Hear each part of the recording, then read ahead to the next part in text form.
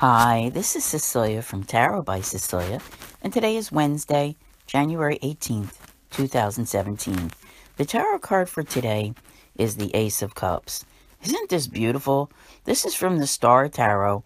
I keep praying that this deck is released. I think now she's talking May, and I do intend to contact her in the very near future and see if I can get some details about this deck for you. You know, after yesterday's card, I'm just doing a big old wow here, all right? Because these two cards are very similar.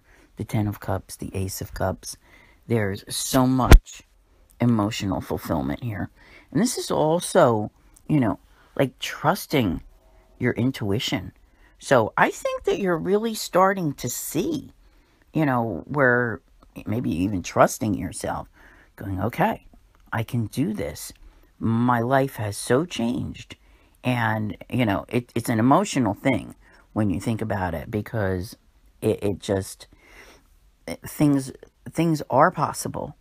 We have sometimes, not to talk about cards that haven't even been up lately, but a lot of times the Ten of Swords, all right, comes out. And, it kind of represents bottoming out, things of that nature. And, when that happens, there is nowhere to go but up. This card is the up, okay? It is where you're headed, and it shows me, like I said yesterday, it's like you're really finding a sweet spot and going, wow, okay, this feels good. Now, what we have to realize is that you can't stay in this space forever, unfortunately, because there's a lot of work yet to be done. And that's okay. You're really being able to, like, I want to say, let loose with your creativity.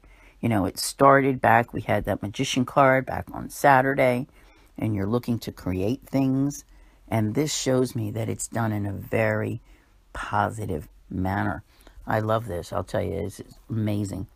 So while you may feel that you have reached a pinnacle of success with something, I don't think it's the thing. I'm not sure if that will make sense to you or not. In other words, there is greater emotional fulfillment available to you down the line. This is kind of just like the tip of the iceberg, all right? This is that moment that confirms to your soul that all that change was possible. Because if you stop and you think back to how bad your life was in previous years and things that were going on, and look at how far you've come, and you see what you've accomplished today, you have every right to feel good. And that is just amazing to me. Absolutely amazing. So I am really glad to see this type of energy coming in that validates the fact that change is possible, happiness is possible. But like I said, needing to remember that this is just maybe a stopping off point for the moment, because there's so much more to do and greater things that are on their way. So let's keep that in mind, because this is going to be a busy year, taking you to places that, wow. I've mentioned a couple of dates before, and I want to reaffirm them for you.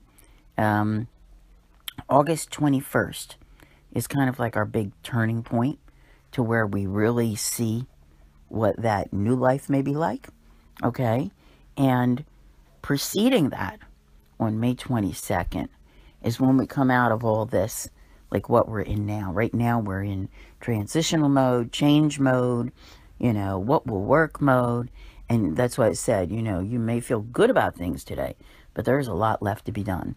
So May 22nd is the target date to get to, and then it's like, okay, time for the big transition and getting into the new life, which begins after August 21st. So it sounds like fun, and we are all in this together, my friends. So I want to thank you all for listening, and I'll see you here again tomorrow. And as always, have a great day.